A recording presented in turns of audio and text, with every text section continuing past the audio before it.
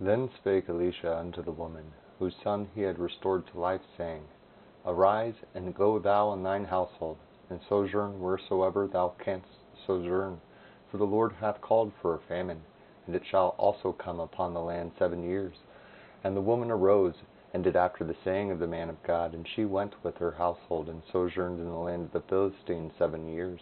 And it came to pass at the 7 years' end, that the woman returned out of the land of the Philistines, and she went forth to cry unto the king for her house and for her land. And the king talked with Gehazi, the servant of the man of God, saying, Tell me, I pray thee, all the great things that Elisha had done. And it came to pass, as he was telling the king how he had restored a dead body to life, that behold, the woman, whose son he had restored to life, cried to the king for her house and for her land. And Gehazi said, My lord, O king, this is the woman, and this is her son, whom Elisha restored to life. And when the king asked the woman, she told him. So the king appointed unto her a certain officer, saying, Restore all that was hers, and all the fruits of the field, since the day that she left the land, even until now. And Elisha came to Damascus, and Benhadad the king of Syria was sick, and it was told him, saying, The man of God is come hither. And the king said unto Hazael, Take a present in thine hand, and go and meet the man of God, and inquire of the Lord by him, saying, Shall I recover of this disease? So Hazael went to meet him, and took a present with him, even of every good thing of Damascus, 40 camels' burden, and came and stood before him, and said, Thy son Benhadad, king of Syria, hath sent me to thee, saying, Shall I recover of this disease? And Elisha said unto him, Go say unto him, Thou mayest certainly recover. Howbeit the Lord hath shewed me that he shall surely die. And he settled his countenance steadfastly, until he was ashamed. And the man of God wept. And Hazael said, Why weepeth my lord? And he answered, Because I know the evil that thou wilt do unto the children of Israel. Their strongholds wilt thou set on fire, and their young men wilt thou slay with the sword, and wilt dash their children, and rip up their women with child. And Hazael said, But what is thy servant a dog, that he should do this great thing? And Elisha answered, The Lord hath shewed me that thou shalt be king over Syria. So he departed from Elisha, and came to his master, who said to him, What said Elisha to thee? And he answered, He told me that thou shouldest surely recover. And it came to pass on the morrow that he took a thick cloth, and dipped it in water, and spread it on his face, so that he died.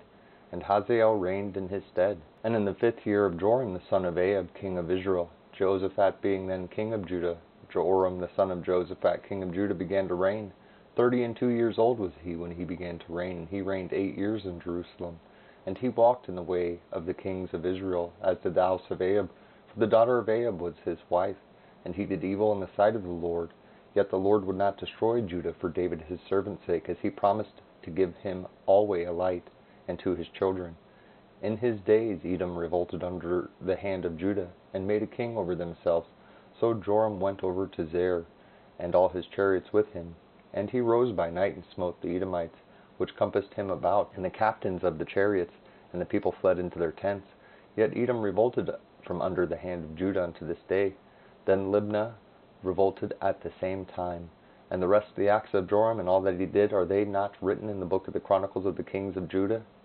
And Joram slept with his fathers, and was buried with his fathers in the city of David. And Ahaziah his son reigned in his stead. In the 12th year of Joram the son of Ahab, king of Israel, did Ahaziah the son of Jehoram, king of Judah, began to reign. 22 years old was Ahaziah when he began to reign, and he reigned 1 year in Jerusalem. And his mother's name was Athaliah, the daughter of Omri, king of Israel. And he walked in the way of the house of Ahab, and did evil in the sight of the Lord, as did the house of Ahab, for he was the son-in-law of the house of Ahab. And he went with Joram the son of Ahab to the war against Hazael king of Syria in Ramoth-Gilead. And the Syrians wounded Joram. And King Joram went back to be healed in Jezreel of the wounds which the Syrians had given him at Ramah, when he had fought against Hazael king of Syria. And Ahaziah the son of Joram king of Judah went down to see Joram the son of Ahab in Jezreel, because he was sick. And Elisha the prophet called one of the children of the prophets, and said unto him, Gird up thy loins, and take this box of oil in thine hand, and go to Ramoth-Gilead. And when thou comest thither, look out there Jehu the son of Jehoshaphat the son of Nimshi, and go in, and make him arise up from among his brethren, and carry him to an inner chamber.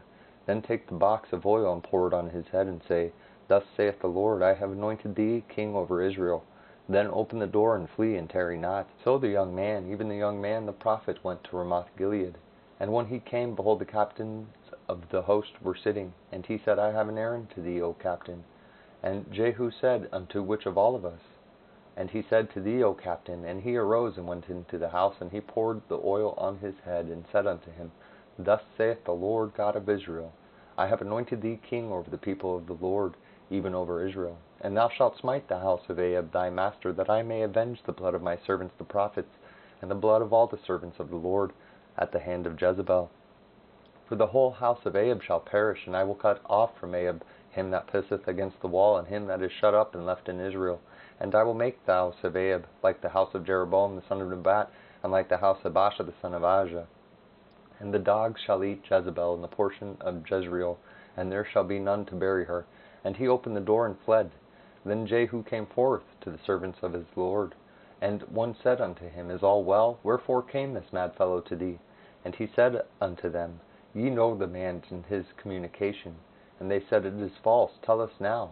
And he said, Thus and thus spake he to me, saying, Thus saith the Lord, I have anointed thee king over Israel. Then they hasted and took every man his garment, and put it under him on the top of the stairs, and blew with trumpets, saying, Jehu is king. So Jehu the son of Jehoshaphat the son of Nimshi conspired against Joram. Now Joram had kept Ramoth-Gilead, he and all Israel, because of Hazael king of Syria. But King Joram was returned to be healed in Jezreel of the wounds which the Syrians had given him, when he fought with Hazael king of Syria. And Jehu said, If it be your minds, then let none go forth nor escape out of the city to go tell it in Jezreel. So Jehu rode in a chariot and went to Jezreel, for Joram lay there. And Ahaziah king of Judah was come down to see Joram. And there stood a watchman on the tower in Jezreel, and he spied the company of Jehu as he came, and said, I see a company. And Joram said, Take an horseman, and send to meet them, and let him say, Is it peace? So there went one on horseback to meet him, and said, Thus saith the king, Is it peace? And Jehu said, What hast thou to do with peace? Turn thee behind me. And the watchman told, saying, The messenger came to them, but he cometh not again. Then he sent out a second on horseback, which came to them, and said, Thus saith the king, Is it peace? And Jehu answered, What hast thou to do with peace? Turn thee behind me. And the watchman told, saying, He came even unto them, and cometh not again. And the driving is like the driving of Jehu the son of Nimshi, for he driveth furiously. And Joram said, Make ready. And his chariot was made ready. And Joram king of Israel and Ahaziah king of Judah went out, each in his chariot. And they went out against Jehu, and met him in the portion of Naboth the Jezreelite. And it came to pass, when Joram saw Jehu, that he said, Is it peace, Jehu? And he answered, What peace? So long as the whoredoms of thy mother Jezebel and her witchcrafts are so many? And Joram turned his hands and fled, and said to Ahaziah, There is treachery, O Ahaziah. And Jehu drew a bolt with his full strength, and smote Joram between his arms, and the arrow went out at his heart, and he sunk down in his chariot. Then said Jehu to Bidkar, his captain, Take up and cast him in the portion of the field of Naboth the Jezreelite. For remember how that, when I and thou rode together after Ahab his father, the Lord laid this burden upon him. Surely I have seen yesterday the blood of Naboth and the blood of his son, saith the Lord, and I will requite thee in this plat, saith the Lord. Now therefore take and cast him into the plat of ground, according to the word of the Lord. But when Ahaziah the king of Judah saw this, he fled by the way of the garden house. And Jehu followed after him, and said, Smite him also in the chariot. And they did so at the going up to Gur, which is by Iblim. And he fled to Megiddo, and died there. And his servants carried him in a chariot to Jerusalem, and buried him in his sepulchre with his fathers in the city of David. And in the 11th year of Joram the son of Ahab began Ahaziah to reign over Judah. And when Jehu was come to Jezreel, Jezebel heard of it, and she painted her face and tired her head, and looked out at a window. And as Jehu entered in at the gate, she said, Had Zimri peace, who slew his master? And he lifted up his face to the window, and said, Who is on my side? Who? And there looked out to him 2 or 3 eunuchs. And he said, Throw her down. So they threw her down, and some of her blood was sprinkled on the wall and on the horses. And he trode her under foot. And when he was come in, he did eat and drink, and said, Go see now this cursed woman, and bury her, for she is a king's daughter. And they went to bury her, but they found no more of her than the skull and the feet and the palms of her hands. Wherefore they came again, and told him. And he said, This is the word of the Lord, which he spake by his servant Eliah the Tishbite, saying, In the portion of Jezreel shall dogs eat the flesh of Jezebel. And the carcass of Jezebel shall be as dung upon the face of the field in the portion of Jezreel, so that they shall not say, This is Jezebel.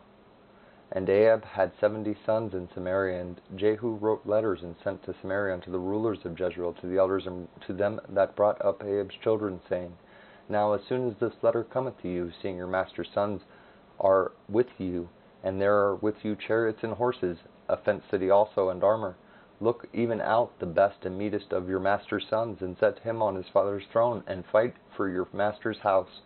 But they were exceedingly afraid, and said, Behold, 2 kings stood not before him. How then shall we stand? And he that was over the house, and he that was over the city, and the elders also, and the bringers up of the children, sent to Jehu, saying, We are thy servants, and will do all that thou shalt bid us. We will not make any king. Do thou which is good in thine eyes.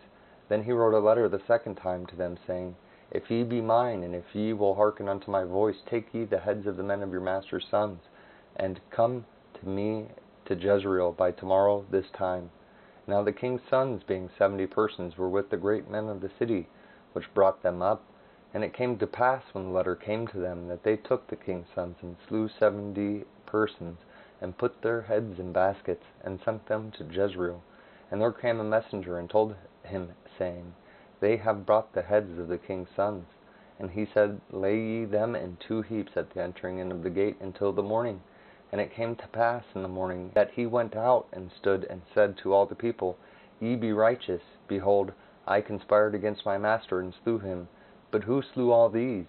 Know now that there shall fall unto the earth nothing of the word of the Lord which the Lord spake concerning the house of Ahab, for the Lord hath done that which he spake by his servant Eliah. So Jehu slew all that remained of the house of Ahab in Jezreel, and all his great men, and his kinfolks, and his priests, until he left him none remaining. And when he was departed thence, he lighted on Jonadab the son of Rechab, coming to meet him, and he saluted him, and said to him, Is thine heart right, as my heart is with thy heart? And Jonadab answered, It is. If it be, give me thine hand. And he gave him his hand, and he took him up to him into the chariot, and he said, Come with me, and see my zeal for the Lord. So they made him ride in his chariot. And when he came to Samaria, he slew all that remained unto Ahab in Samaria, till he had destroyed him, according to the saying of the Lord which he spoke to Eliah. And Jehu gathered all the people together, and said unto them, Ahab served Baal a little, but Jehu shall serve him much. Now therefore call unto me all the prophets of Baal, all his servants, and all his priests. Let none be wanting, for I have a great sacrifice to do to Baal. Whosoever shall be wanting, he shall not live. But Jehu did it in subtlety, to the intent that he might destroy the worshippers of Baal. And Jehu said, Proclaim a solemn assembly for Baal. And they proclaimed it. And Jehu sent through all Israel, and all the worshippers of Baal came, so that there was not a man left that came not. And they came into the house of Baal, and the house of Baal was full from one end to another. And he said unto him that was over the vestry, Bring forth vestments for all the worshippers of Baal. And he brought them forth vestments. And Jehu went, and Jonadab the son of Rechab, into the house of Baal, and said unto the worshippers of Baal, Search and look that there be here with you none of the servants of the Lord, but the worshippers of Baal only. And when they went in to offer sacrifice and burnt offerings, Jehu appointed 80 men without, and said, If any of the men whom I have brought into your hands escape, he that letteth him go, his life shall be for the life of him. And it came to pass, as soon as he had made an end of offering the burnt offering, that Jehu said to the guard and to the captains, Go in and slay them, let none come forth. And they smote them with the edge of the sword, and the guard and the captains cast them out, and went to the city of the house of Baal. And they brought forth the images out of the house of Baal, and burned them. And they brake down the image of Baal, and brake down the house of Baal, made it a draught house unto this day. Howbeit from the sins of Jeroboam the sons of Nebat, who made Israel to sin, Jehu departed not from after them, to wit the golden calves that were in Bethel and that were in Dan. And the Lord said unto Jehu, Because thou hast done well in executing that which is right in mine eyes, and hast done unto the house of Ahab according to all that was in mine heart, thy children of the 4th generation shall sit on the throne of Israel. But Jehu took no heed to walk in the law of the Lord God of Israel with all his heart, for he departed not from the sins of Jeroboam, which made Israel to sin. And those days the Lord began to cut Israel short, and Hazael smote them in all the coast of Israel from Jordan eastward, all the land of Gilead, the Gadites, and the Reubenites, and the Manassites from Aroer, which is by the river Arnon, even Gilead and Bashan. Now the rest of the acts of Jehu, and all that he did, and all of his might, Are they not written in the book of the Chronicles of the kings of Israel? And Jehu slept with his fathers, and they buried him in Samaria. And Jehoaz his son reigned in his stead. And the time that Jehu reigned over Israel and Samaria was 28 years. When Athaliah, the mother of Ahaziah, saw that her son was dead, she arose and destroyed all the seed royal. But Jehoshaphat, the daughter of King Joram, sister of Ahaziah, took Joash the son of Ahaziah, and stole him from among the king's sons, which were slain. And they hid him, even him and his nurse, in the bedchamber from Athaliah, so that he was not slain. And he was with her hid in the house of the Lord 6 years, when Athaliah did reign over the land. In the 7th year Joiada sent and fetched the rulers over hundreds with the captains and the guard, and brought them to him in the house of the Lord, and made a covenant with them, and took an oath of them in the house of the Lord, and shewed them the king's son. And he commanded them, saying, This is the thing that ye shall do. A third part of you that enter in on the Sabbath shall even be keepers of the watch of the king's house, and a third part shall be at the gate of Sur, and a third part at the gate behind the guard. So shall ye keep watch of the house, that it not be broken down. And 2 parts of all you that go forth on the Sabbath, even they shall keep watch of the house of the Lord about the king. And ye shall compass the king round about, every man with his weapons in his hand. And he that cometh within the ranges, let him be slain. And be ye with the king as he goeth out, and as he cometh in. And the captains over the hundreds did according to all the things that Joiada the priest commanded. And they took every man his men that were to come in on the Sabbath, with them that should go out on the Sabbath, and came to Joiada the priest. And to the captains over the hundreds did the priest give King David spears and shields that were in the temple of the Lord. And the guard stood, every man with his weapon in his hand, round about the king, from the right corner of the temple to the left corner of the temple, along by the altar and the temple. And he brought forth the king's sons, and put the crown upon him, and gave him the testimony. And they made him king, and anointed him. And they clapped their hands, and said, God save the king. And when Athaliah heard the noise of the guard and of the people, she came to the people and to the temple of the Lord. And when she looked, and behold, the king stood by a pillar, as the manner was, and the princes and the trumpeters by the king. And all the people of the land rejoiced and blew with trumpets. And Athaliah rent her clothes, and cried, Treason, treason. But Joiada the priest commanded the captains of the hundreds and the officers of the host, and said unto them, Have her forth without the ranges, and him that followeth her kill with the sword. For the priest had said, Let her not be slain in the house of the Lord. And they laid hands on her, and she went by the way by the which the horses came into the king's house, and there was she slain. And Joiada made a covenant with the Lord and the king and the people, that they should be the Lord's people, between the king also and the people. And all the people of the land went into the house of Baal, and brake it down. His altars and his images brake they in pieces thoroughly, and slew Mattan the priest of Baal before the altars. And the priest appointed officers over the house of the Lord. And he took the rulers over hundreds, and the captains, and the guard, and all the people of the land. And they brought down the king from the house of the Lord, and came by the way of the gate of the guard to the king's house. And he sat on the throne of the kings. And all the people of the land rejoiced, and the city was in quiet. And they slew Athaliah with the sword beside the king's house. 7 years old was Joash when he began to reign.